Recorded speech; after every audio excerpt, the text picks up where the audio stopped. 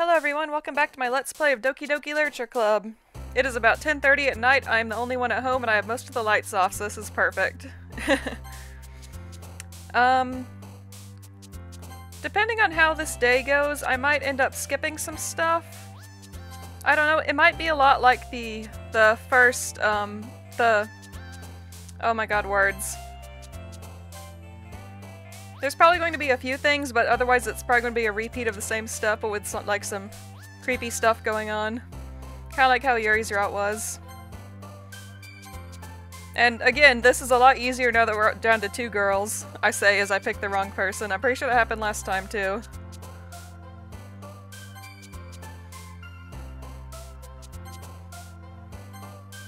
I'm excited to see what exactly happens with Natsuki though. She's grown on me quite a lot. I didn't like her at first, but I think she might be my favorite now. I don't know. It's interesting. I need to see how her story goes. Oh, what is that? I don't like that. I don't like that at all. Oh my god, no. Why would you do that to me? I didn't like that noise. Like I said, like all the lights are off here. I'm uncomfortable now. Why do I do this to myself? Hi again, Ash. Glad to see you didn't run away on us. Like the last time I did this, I gotta put my back against something because I'm paranoid.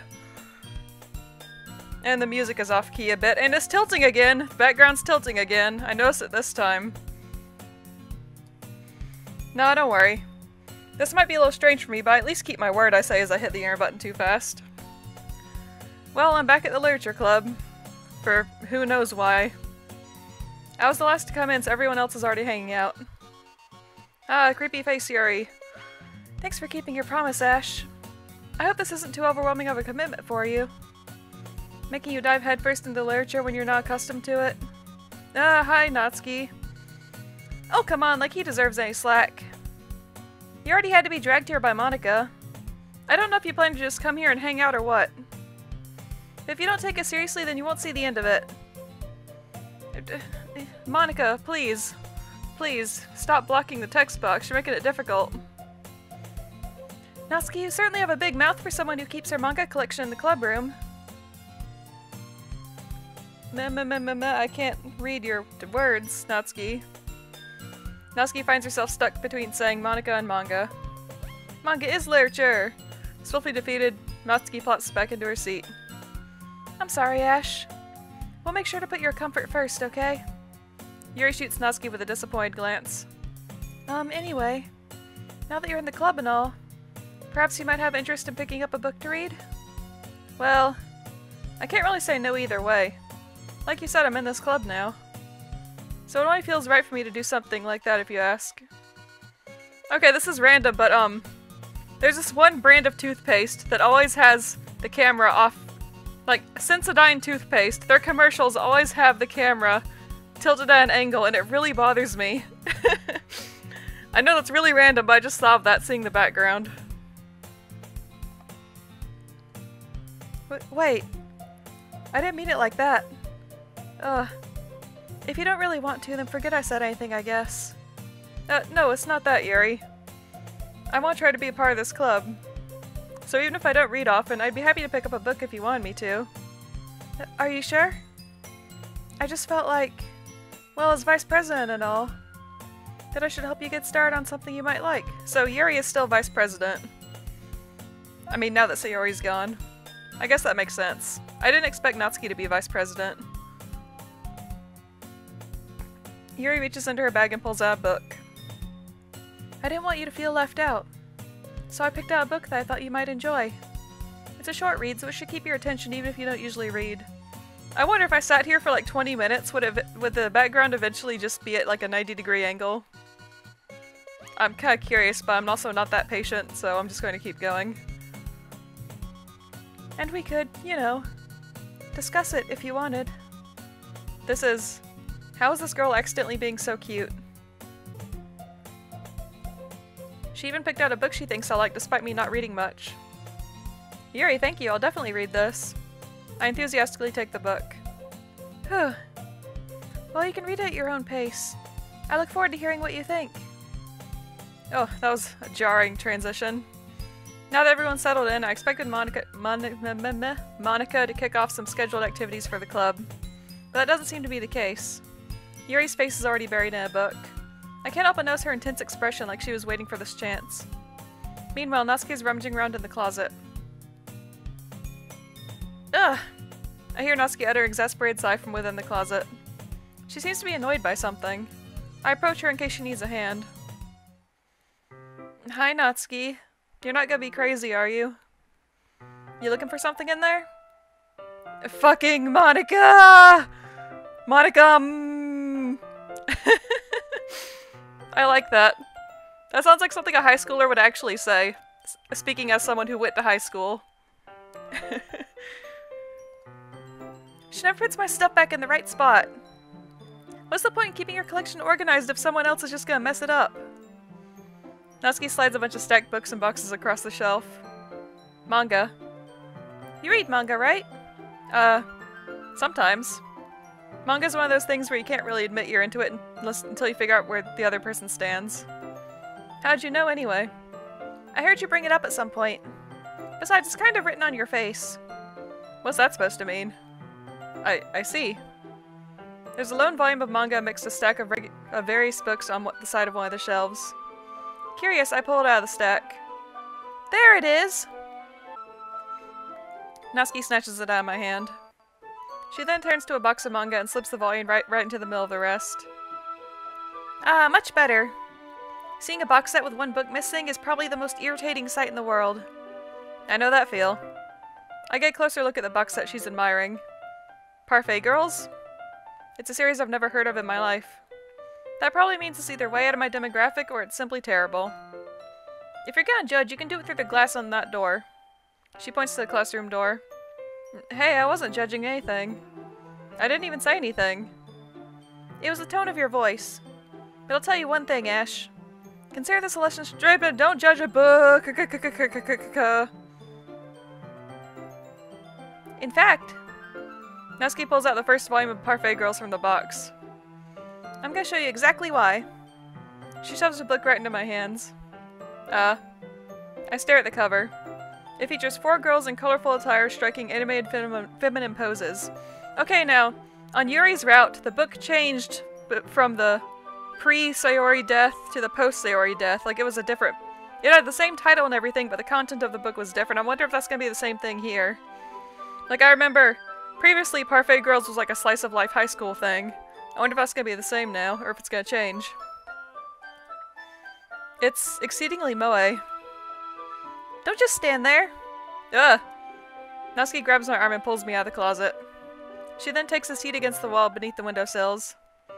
She pats on the ground next to her, signaling me to sit there. Wouldn't chairs be more comfortable? I take my seat. Chairs wouldn't work. We can't read at the same time like that. Why's that? I guess it's easier to be close together like this. Don't just say that! You'll make me feel weird about it. Natsuki crosses her arm and scooches an inch away from me. Sorry. I didn't exactly expect to be sitting this close to her either. Not that I can say it's a particularly bad thing. I open the book. It's only a few seconds before Natsuki once again inches closer, reclaiming the additional space while she hopes I won't notice. I can feel her peering over my shoulder, much more eager to begin reading than I am. Wow, how long has it been since I read the beginning? Huh? You don't go back and flip through the older volumes every now and then? Not really. Maybe sometimes after I've already finished the series. Hey, are you paying attention? I am, but nothing's really happened yet, so I can talk at the same time. It looks like it's about a bunch of friends in high school. Typical slice-of-life affair. I kinda grew out of these since it's rare for the writing to be entertaining enough to make up for the lack of plot. Aw, same cute picture. It doesn't look like anything's changed yet. Are you sure this isn't boring for you? It's not. Even though you're just watching me read? Well, I'm fine with that. If you say so. I guess it's fun sharing something you like with someone else. I always get excited when I convince one of my friends to pick up a series I enjoy. You know what I mean? Huh? You don't? That's not... Well, I wouldn't really know. What do you mean? Don't you share your manga with your friends?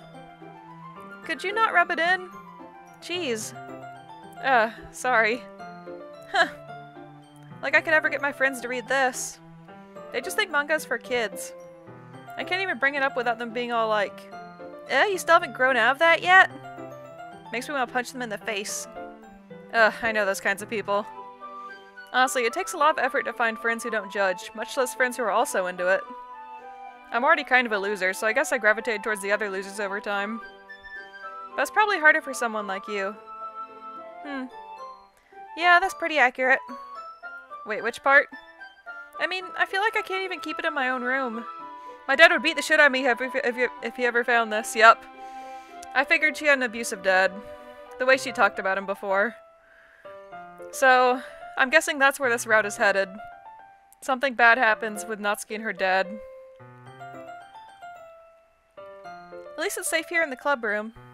Said Monika's kind of a jerk about it. I just can't win, can I? Well, it paid off in the end, didn't it? I mean, here I am reading it. Well, it's not like that solves any of my problems. Maybe. But at least you're enjoying yourself, right? And so? Geez, that's enough. Are you gonna keep reading or what? Yeah. I flipped the page.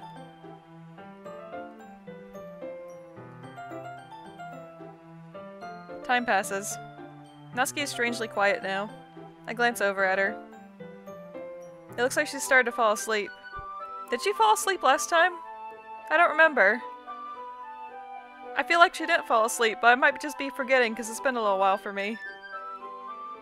Hey, Natsuki. Yeah? Suddenly Natsuki collapses straight into me. Hey. Oh, that didn't happen before! No. This is new! And I don't like it! Oh my goodness!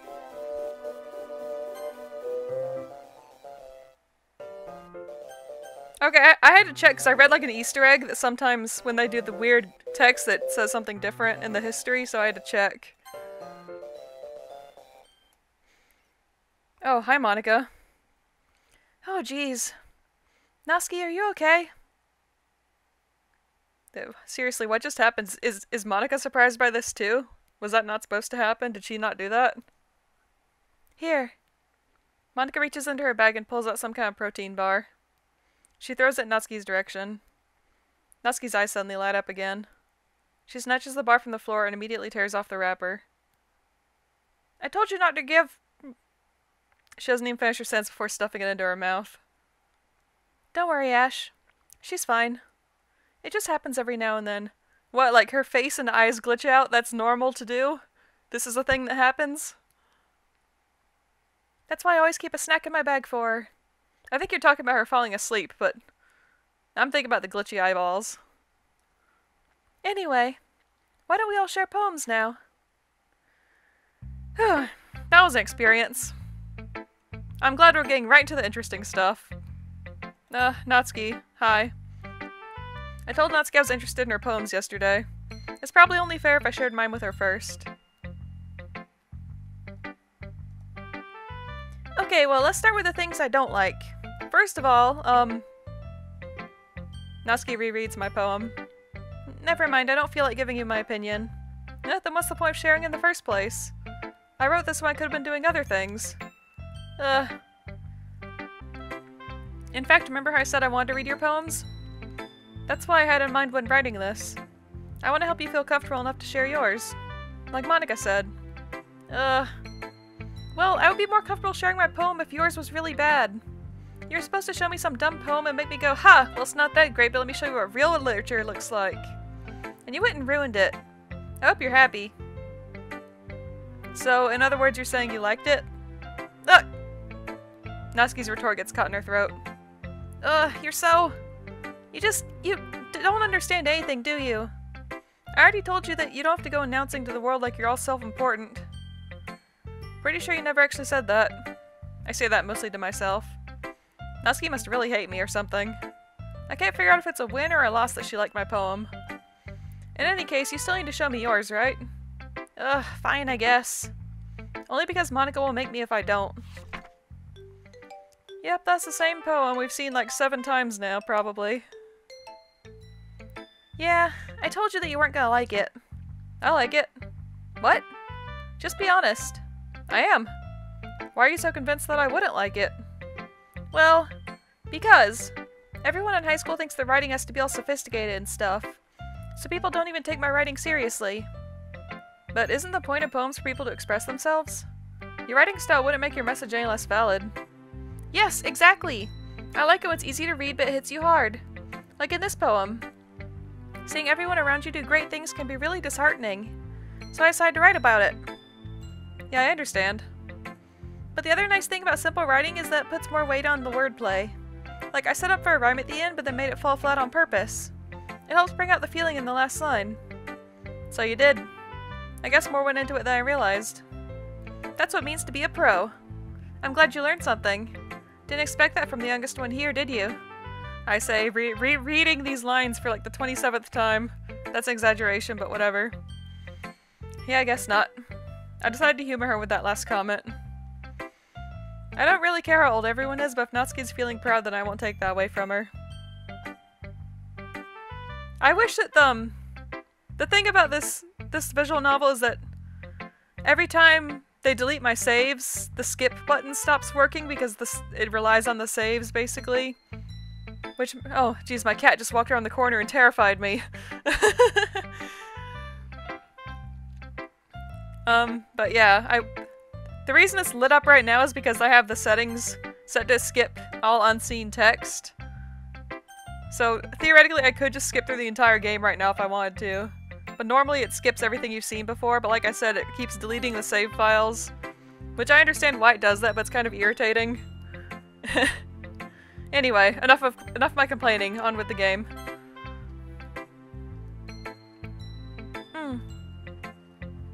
Yuri stares at the poem.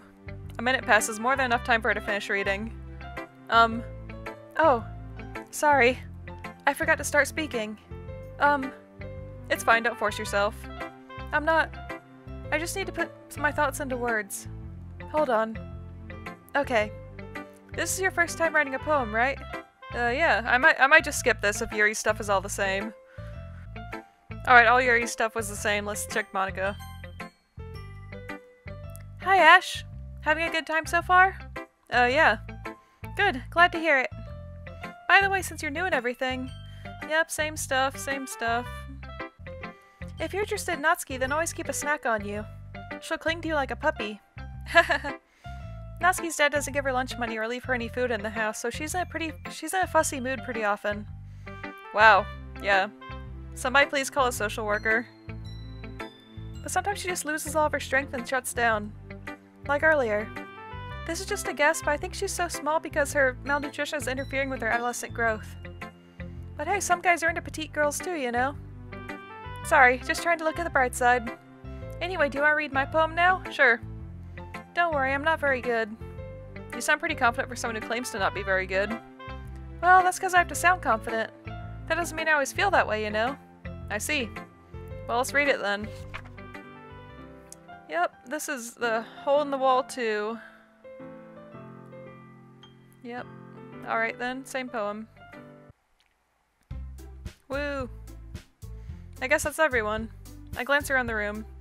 That was a little more stressful than I anticipated. It's as if everyone is judging me for my mediocre writing abilities. That music, every time, throws me off.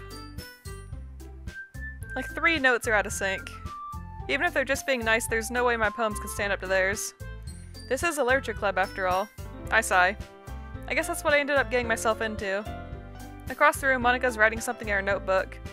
Oh yeah, this is the day where, Yuri and Natsuki fight, and then, like, it freaks out and they won't let me pick anything. That's gonna be fun. My eyes land on Yuri and Natsuki. They gingerly exchange sheets of paper, sharing their respective poems. As they read in tandem, I watch each of their expressions change. Natsuki's eyebrows furrow in frustration. Meanwhile, Yuri smiles sadly. What's with this language? Huh? Sorry, did you say something? Oh, it's nothing. Natsuki dismissively returns the poem to the desk with one hand. I guess you could say it's fancy. Thanks. Yours is cute. Cute? Did you completely miss the symbolism or something? It's clearly about the feeling of giving up. How can that be cute? I know that. I just meant the language, I guess. I was trying to say something nice. Eh? You mean you have to try that hard to come up with something nice to say? Thanks, but really didn't come out nice at all. Well, I do have a couple suggestions. Huh! If I was looking for suggestions, I would have asked someone who actually liked it. Which people did, by the way. Monica liked it, and Ash did too. So based on that, I'll gladly give you some suggestions of my own. First of all, excuse me. I appreciate the offer, but I've spent a long time establishing my writing style. I don't expect it to change anytime soon, unless of course I come across something particularly inspiring. Which I haven't yet. Ugh! And Ash liked my poem too, you know. He even told me he was impressed by it. Natsuki suddenly stands up. Oh? I didn't realize you were so invested in trying to impress our new member, Yuri. That's not what I... You're just... Yuri stands up as well. Maybe you're just jealous that Ash appreciates my advice more than he appreciated yours. Huh? And how do you know he didn't appreciate my advice more? Are you that full of yourself? No.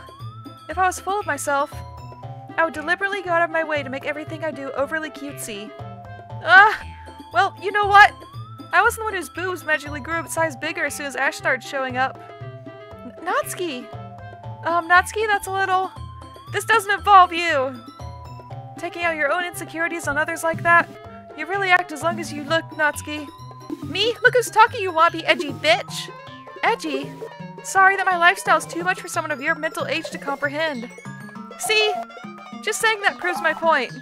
Most people are learning to get over themselves after they graduate middle school, you know. If you want to prove anything, then stop harassing others with your sickening attitude. You think you can counterbalance your toxic personality just by dressing and acting cute? The only cute thing about you is how hard you try. Whoa, be careful, you might cut yourself on that edge, Yuri. Oh, my bad, you already do, don't you? Did you just accuse me of cutting myself? What the fuck is wrong with your head? Yeah, go on. Let us hear everything you really think. I'm sure he'll be head over heels for you after this. Suddenly Yuri turns towards me as if she just noticed I was standing here. Ash! She's just trying to make me look bad. That's not true. She started it. How'd I get dragged into do? Hi. I'm just gonna click a bunch of times until Monica saves me from this hell. Hi, Monica. You're way too close to the screen, friend.